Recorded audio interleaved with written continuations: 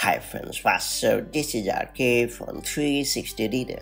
It's time to learn how to enable or disable dark mode on Mac in macOS Sonoma or later.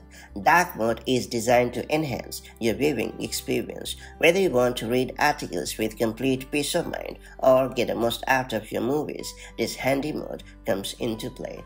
What's more, it also tends to enhance the battery life of your device. That said, let me show you how to quickly enable or disable the dark mode on Mac. So let's get started. First and foremost, click on the control center icon at the upper right corner of the screen.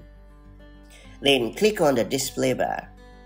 And finally click on the dark mode icon to turn it on, and that's pretty much it. The change will get into action right away, and the user interface of the supported apps will turn pitch black, thereby making it more convenient for you to read articles or watch movies with a complete peace of mind. Later, if you ever want to disable the dark mode on your Mac, just click on the control center icon at the top right corner of the screen, and then hit the display bar.